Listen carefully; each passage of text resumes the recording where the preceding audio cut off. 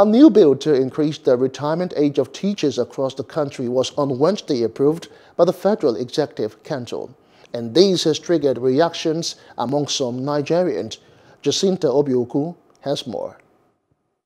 The bill seeks to increase the retirement age of teachers from 60 to 65 years and also increase the possible years of service from 35 to 40 years.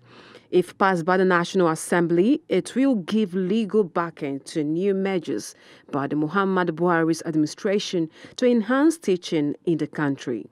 While some opined that the bill will slim the employment opportunities, others argued it will allow the teachers to explore and impact their knowledge more. It's unfair because these people, they are old already, and I don't see any reason why they should be keeping them longer than that period, actually.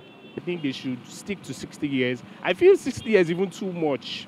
55, you should just go and relax. Let the next generation, take over, give room for the next generation of teachers, lecturers, professors, I don't know.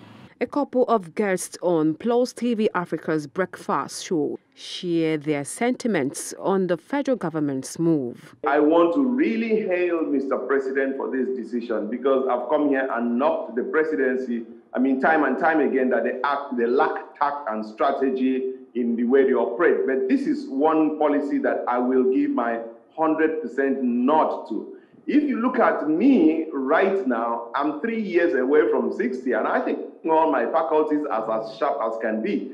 So somebody to tell me that as a teacher in 3 years I'll be retiring, I'll just be wondering why you would have wasted a major resource. So I think that a lot of teachers are not far from me at 60. They are still waxing strong. It's an effort in the right direction. I salute it and I commend it. Okay. But I see it as ragtag, a kind of effort to mend something.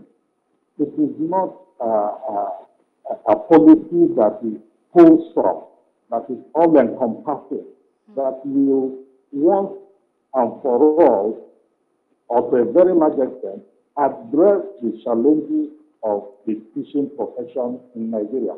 Apart from increasing the retirement age and years of service, the bill also seeks to introduce bursary award, special rural posting allowances, and other items that will encourage brilliant Nigerians to take to teaching. Jacinta Obiuku for Plus TV Africa. Hello, hope you enjoyed the news. Please do subscribe to our YouTube channel and don't forget to hit the notification button so you get notified about fresh news updates.